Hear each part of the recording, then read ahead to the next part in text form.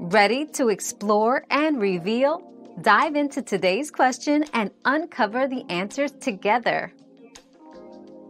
To set up fingerprint authentication for secure banking transactions, follow these steps. 1. Ensure your bank's app supports fingerprint authentication. 2. Go to your phone's settings to enable fingerprint recognition and register your fingerprint.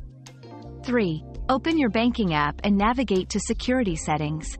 4. Select fingerprint authentication and follow the prompts to link your fingerprint to your banking account.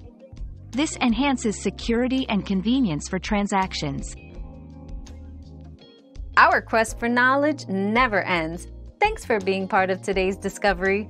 Subscribe, like, and share to join us on the next one.